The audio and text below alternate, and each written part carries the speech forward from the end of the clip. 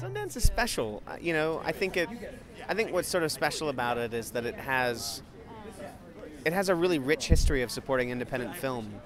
And I think as the world changes and as the market changes, it gets easier and harder at times to sort of finance and support independent film. But the voice of it still exists here, and it's still strong. Our role is going to be a place that filmmakers can communicate directly with their audiences and get to a place where they have less friction between them, and the fact that you will be able to buy a film anywhere. You'll be able to buy the film wherever it's placed. So if you read about a film on a newspaper website and then there's a trailer there, you'll be able to buy it from there. So it enables less time between someone seeing something and then having to remember to go and see it in the movie theater 3 months later.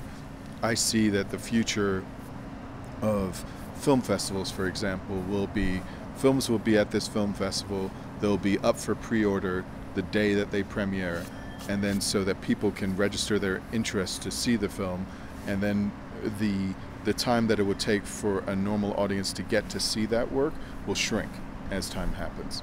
So film festivals will become massive PR premieres, and online and other technologies will come in to enable more of a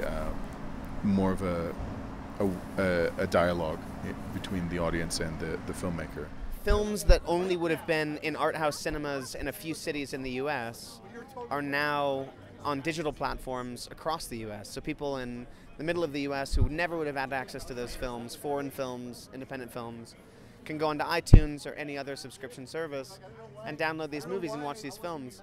So it actually, the audience that digital media has allowed for those films to have has really expanded, and I think that's a great thing. I think there are going to be some really well-known filmmakers that are going to decide to just go only online and only direct to their audience. And when one of them does it properly, we'll see a sea change.